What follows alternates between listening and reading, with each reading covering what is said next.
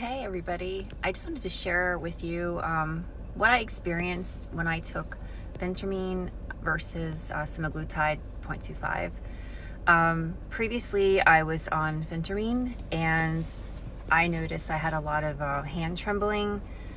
Maybe I felt like racing heart rate once in a while, but my heart rate wasn't actually racing because I have a Apple Watch and I monitor my heart rate. So I just didn't like those feelings. I got scared. I always felt like I'm having a heart attack, So I felt like I wanted to go off that medication. It does do what it's supposed to do by making you less interested in eating. But I talked to my doctor and we decided that, we would try the Semaglutide 0.25 since I am a candidate for that.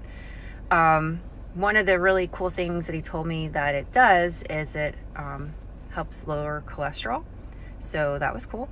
And it doesn't have the side effects like other medications do. Like for me anyway, I rarely had a headache. I rarely had nausea. One really cool side effect that it has for me is I notice I have a lot less inflammation. I normally get like a lot of inflammation, like knee down. Like by the end of the day, my knees are swollen and my ankles are swollen and I have like full-blown kinkles going on. And now I don't experience that.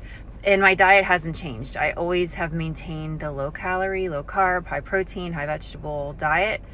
And I would experience those things. So I'm really happy with that.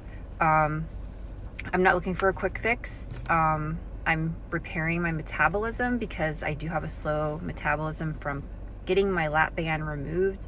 I was gaining weight with 1,200 calories, which like seems like, I'm inefficient, like a, one of those hybrid cars, which that's cool. But for me, I need to be healthy and make sure that I'm taking the best care of myself that I can. So once I'm done losing the weight, I will have a maintenance plan. And right now the Semaglutide is helping me with my cravings, and it just makes me make better choices.